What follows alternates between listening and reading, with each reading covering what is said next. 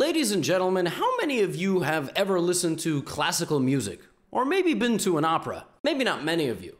But if you listen to one of these pieces, they always build up with soft sounds, soft acts, and little pieces here and there into a gradual and powerful crescendo. There is a very dramatic moment in a song or something that you watch, and then everything is revealed, all of the secrets of the situation. Well, in chess, sometimes we have games similar to what I am describing. And you are very lucky you clicked on today's video, because today we are witnessing a viewer game submitted to me between two 700 rated players, which was awesome and culminated with 7 queens in the final act. Are you ready? Here we go. I hope you have a great time. It's actually, joking aside, it's actually a pretty good game as well, so stuff to learn here. This game was submitted to me by Tenedor, which is Spanish for the word fork. And black is named Dominguez, not Linear Dominguez. And obviously they get honorary Grandmaster titles for being in a Gotham video. So we have a London into a Queen F6. Show of hands. Don't show your hand. I don't know if you're raising your hand. How many of you have seen this? Definitely some of you play the London and you get an opponent that just plays the Queen out early.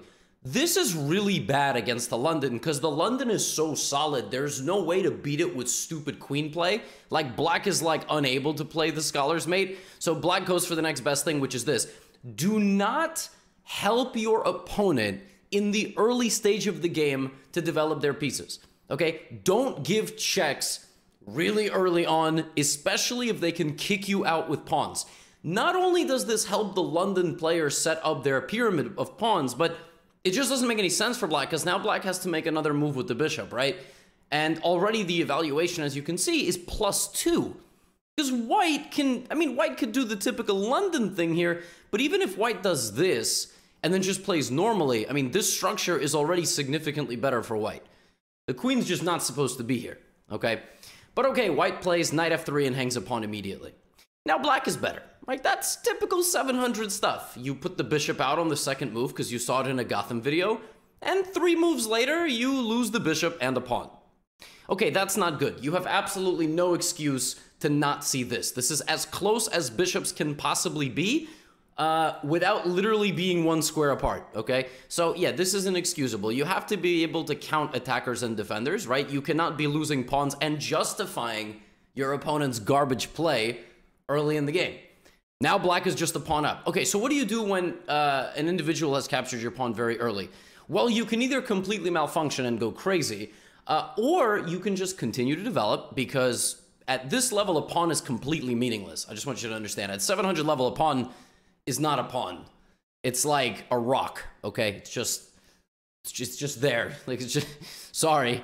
Even a knight or a bishop, 3 points of material at 700 level really does not mean a whole lot. So white plays knight bd2 and basically just behaves as if nothing happened, like they just lost the pawn. Now black, actually, to their credit, does play a couple of logical moves here, like, knight c6. That's just 1 move. And then for some reason goes back. Like, I don't understand what the problem with developing this knight was. Like, black was cerebral for a moment in developing the knight, but then decided to move the queen again and move the knight there. Okay, all right, fine. So white is a pawn down. So what do you do in a situation like this? What's next? What's the next step? I love this move. Centralizing the knight, attacking the queen. The queen goes back to safety. And here, white plays an awesome move. White just slowly improves the position. Like, you could argue the bishop should have gone there originally, but when you're 799 and just making slow improving moves, like I said, classical music, opera, right? That's good. And then maybe you're going to put your rook in the middle, and then you're going to connect your rooks, and then maybe then you're going to start playing with your pawns and moving forward. Now, if I ask you here to make a move with black in 1 second, just 1 second, what's the move? A lot of you would say castle, and a lot of you have my blessing. A lot of you are absolutely right. Some of you would say d5. Don't hate that move either. Pawn in the center, attack the knight, don't hate it. Stockfish tries to argue, but okay. That's what black should do. Without even thinking, black should castle or maybe attack the knight. There is nothing else. Why? Black is still not castled. Black has barely moved any pawns. Okay, you got to make pawn progress to do anything. But not this. Why is that move so bad? I know you see the engine go to white's favor, but why is that move so bad? From a principled standpoint, explain to your 4-year-old relative why the move e5 is bad. All right? your king is still in the middle. Not to mention that, your second monarch, is that the right way to describe it? They're both in the center. That's not, you shouldn't open the center. If they're right there, they need defense in front of them. They need a line of defense in front of them. What is this? It's a fair trade, sure. And beginners usually do things like that. They're like, oh, that's a fair trade. No.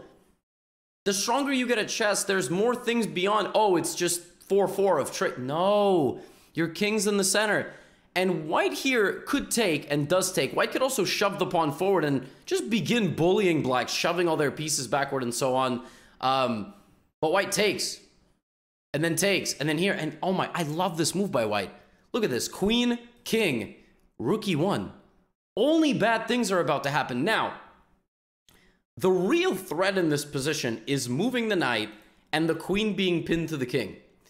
The amazing thing is, after black castles, there are no threats.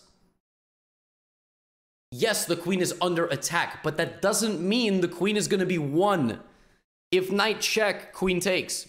If the knight moves to any of these squares, the queen will take the knight.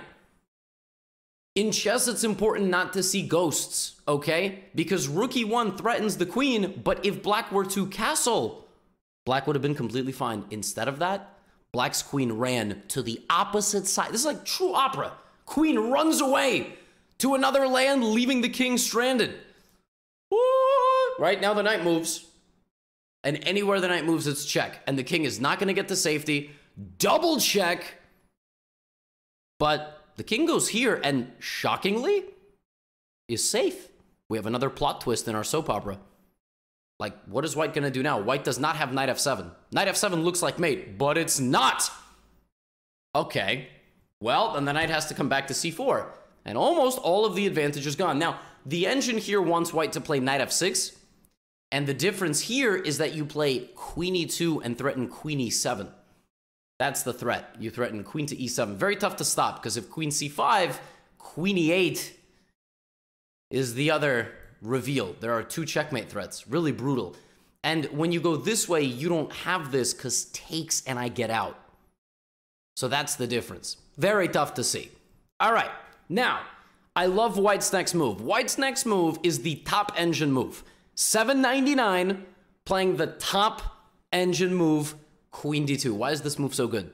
Couple of reasons. Number one, you want to go there, right? That's like, but the queen is covering, but that's an idea. You want to block, maybe rook, queen g5, hit all sorts of stuff. You also want to connect your rooks or double them, right? You just want to get that rook out. I love the move queen d2. Now, black here needs to start bringing more pieces to help, because this position is extremely dangerous for black. Not good. Very dangerous position. I'm talking trade some rooks. Get the king over there to safety. Maybe d6. Get the bishop out, all right? Black plays the move d5. Again, a very loose move in the center of the board.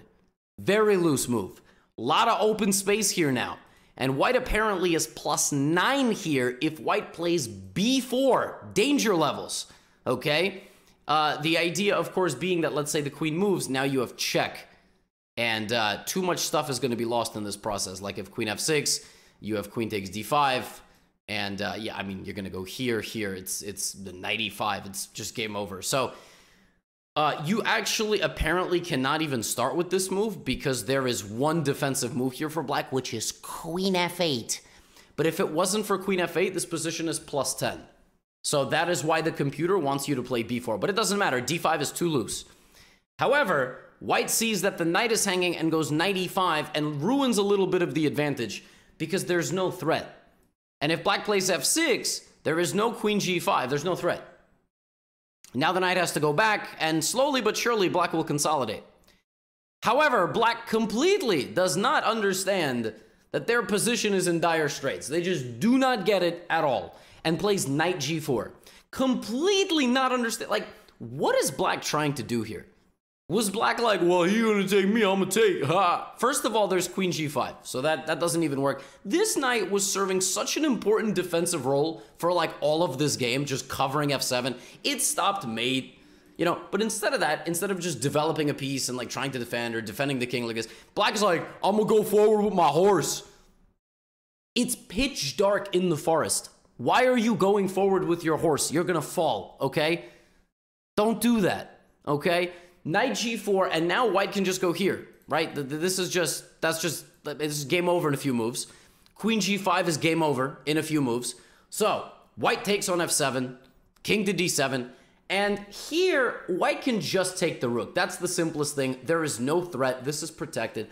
Instead of that, white is like, oh, I can take that later. I'm going to give another check. All right, I respect it. But now what? So the simplest thing to do here is to take the knight, and then here, and then come back and take the bishop. That's the simplest thing to do. And try to get this king over here and then checkmate it in a few moves. Why am I saying that's the simplest? You say, well, Levy, what about this? That's actually not a great move because then you lose your bishop. And if you take the bishop, then I'm going to take it with the rook that's hanging. So this really weird thing you did where you created too many threats at the same time, and now you have to choose one, which is why it's better to just take the rook for free. But okay, instead of that, white plays another threat. Doesn't take the rook, doesn't take the bishop, plays the move b4. Okay. That's actually an interesting move. Black here plays what I call an accidentally genius move, okay? Black justifies the queen and knight and plays queen takes f2 check. That is, I think, just an outright mistake. I think black just forgot that that was defended because that seemed to have been black's idea a long time ago. But in this case, it's actually the top engine move. Why? Everything else is terrible. Why this? Because now white has to choose, right? White is stuck with a choice. One of those things is going to fall. So white takes the bishop because this is hanging and this is hanging. Black here plays an absurd move. What? Black doesn't take? What? So now the rook is still hanging for completely free. And if this rook is hanging and this rook is hanging, how does white save the rook and win the rook? It's not a riddle. How does white save the rook and win the rook? Maximum danger. Always look for checks. Check. Only legal move. Knight takes h8. That's how you would do it, okay? Now, you could also, by the way, go here and just try to checkmate this king. There's like some really obscure checkmate net here where this king could get locked away and potentially checkmated in a few moves after a4. Yeah, but no. So check and get away. Instead of that, white just takes the rook and does the math. They take my rook, I take their knight, they take my bishop, I escape with the knight. Okay, terrific. White is just winning. White is up a knight for a pawn. The way you actually win this position is you try to maintain some level of pawns on the board, okay? Because rook and knight versus rook is a draw. You can't win. It's unwinnable. Now, the reason you need pawns on the board is because they can become queens. The name of the video is 7 Queens. You're not ready for this. And what black should do is try to activate and actually win a couple of pawns. Why? Because pawns are actually very scary in endgames. Like, in a worst case scenario for white, like, let's say white wins the wrong pawns. White goes over there and then loses these pawns. White is hardly better anymore after something like c5. I mean, there's rook b1 stuff, but once the pawns get rolling, like, if white like, look at these pawns. c4, d4, like, look at this. Black is already better. So pawns are very scary, especially when they're all together. And this is a cluster of 4. That's a terrifying cluster. So white plays knight f7, gives a check, and black starts coming for the pawns, right? Okay, g6 is a weird move. I don't know what that is. And what black wants to do, you should put a rook on the 7th rank. Why? Be careful. But because it defends everything. White will not be able to get in. That is how you protect your pawns and then come forward with your pawns. You should not be pushing here.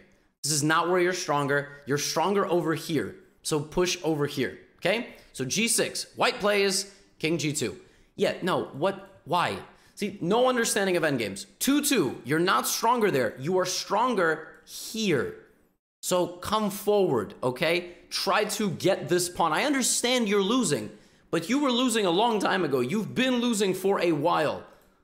So h5, yeah, that's just not good. You're gonna lose this pawn. What does white do? What? Take the... Now look what black allowed. Look what white allowed. Now there's rook f2. Get the rook in and start taking stuff. I'm telling you, folks, you don't realize how close you can get to just being in a totally lost position. Like, if black starts winning these pawns, it's just going to be a crazy pawn race. So the king should not be doing the battle. Do the battle with the knight and the rook. c6. Okay, not a bad move. There it is. Nice. I love this counterplay by black. Finally. King g5. Rook a3. Rook e3. Clutch move. But now black has a move here that gets them back in the game, and that move is d4. And white can be in a lot of trouble here. First of all, you might hang a rook and lose the game. Instead of that, black plays this, which is okay. But there is a tactical trick here. But you see we have this position. Now we have this. And now black plays this move. The problem with this move is that it's c takes d4 with check. So black made this mistake and had to respect the pawns a little bit more and not blunder a check. Black played the slightly wrong approach and decided to walk into a check. Now we have a rook trade. And ladies and gentlemen, it is time for the crescendo of today's video. You have waited long time for this. Normally you have to wait an hour. In classical music, some of the pieces are extremely long. Are you ready? Here we go. White takes the final pawn. Black advances the b pawn. White advances. Black advances. Advance, advance, advance, advance, advance, advance! That's 4 queens now that the players have had. Now white has a checkmate sequence here with queen a5, knight c4, and so on. Probably some way to win the queen. Queen a5 check, though. And here, rather than trying to corral the king like this and force some sort of mate or win a queen by force or checkmate in one move, white says, nope, queen b5. Anything you can do, I can do better. 4 queens have perished from the board. g4, a5, g5, a4, g6, a3, g7, a2, g8, a1. Here, we have check, king a2, and the queens perish once again. But here's the problem. Tenedor had 1 pawn remaining, and that pawn will become our 7th queen.